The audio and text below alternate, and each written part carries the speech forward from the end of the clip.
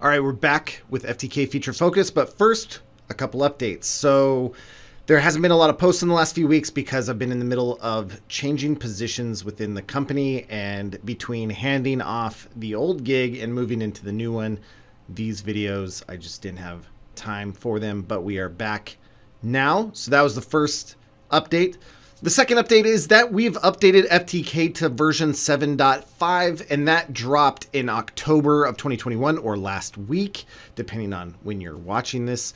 And it has a lot of new features we'll be talking about in videos that are coming up soon, webinars, that sort of thing. So tune in if you want to check that out and figure out what we've added, or better yet, update your software and get using it and find out for yourself. The third update is Exterro is doing what they're calling the Forensic Solutions Law Enforcement Grant Program, shown here.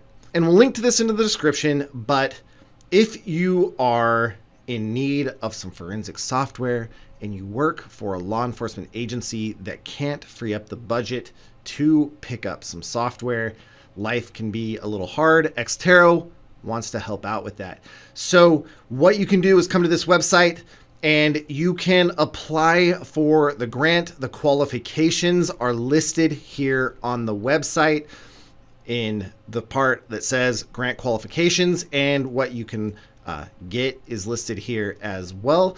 So if you are in that situation, need forensic software, part of an agency that you can't get budget, feel free to apply here and you can be awarded some software and some training. Also, if you aren't in that situation, but you know of someone or an agency in your area that is in that situation, let them know. This is super cool, I think, because, forensics is kind of a thing. It's probably not going anywhere. Getting the tools into more hands is always a better thing for the community, both the forensic community and just our communities, helping keep everybody safe. So, the law enforcement grant program going now. Link will be in the description. Share it. Check it out. It's really cool. All right. After the intro, we'll jump into FTK Feature Focus.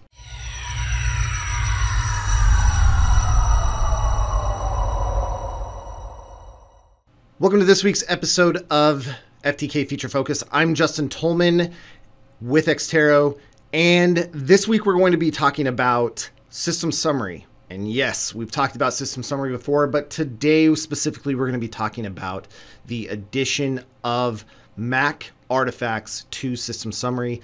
In the new version, FTK 7.5, we've done a lot of work increasing the amount of Mac artifacts that we parse, and System Summary was not left out of that. So let's jump into FTK and take a look. All right, so we find ourselves in the System Summary tab, and we have a Mac image loaded up. So this will look very much the same as it did when we had Windows artifacts loaded up, because it's the same interface. However, in this case, we have the Mac categories. I don't have a case currently queued up with both Mac and Windows side by side, but it does support both in the same interface side by side. Okay, but right here, since we're just showing off the new features of Mac, that's what I have loaded up. So in the System Summary, we can see some of the categories here: Apple Keychain, generic passwords. And if we were to select those, you can see the different things here. If we were to select like Olaf Trainers, we can see the user account here, Olaf Trainers, airport, the password that was used to connect to this Wi-Fi access point, Olaf 2017 star. And then you also have like a fawn here with the password of Titanfall. Okay, and the display name is the fawn, so we display that sort of information. We also have device interaction, Mac applications, Mac browsers. So if you have Safari on there or iCloud artifacts, they'll be brought out here. Okay, it'll also show in the Internet tab as well, depending on what you are looking for. I recommend, if you're doing only browser work with Safari, to use the Internet and Chat tab. It breaks it out into some more granular categories. It's kind of nice. Okay, we also have our networks, our operating system info, Mac recent files, and log data. One thing to remember is that the categories that you see up here in the System Summary pane up here in the top left is entirely dependent on what is on the system and thus what was parsed. Okay, so you may have more if your system has different artifacts, or you may have a little less if your system had less. So it's not going to show 0 filled categories. It'll expand and contract based on what is in the image. This Mac image is a little old, so we're seeing like 2017 data. A newer thing will have more features listed if they exist on the machine, because the parser was built using more modern versions of Mac OS. To run Mac System Summary, you don't have to do anything special. You just have to select Generate System Summary from the processing options. You can either do that pre-case, or you can do it as additional analysis whenever is most convenient for you or makes sense for your case. One thing here is that the system summary populates, and if we switch over to the overview tab and go to file category and system summary, you also have the information there. If you wanted to look at it there, no problem. I just want to point out that OS and file system files stay at 0. This should be considered Windows OS and file system files.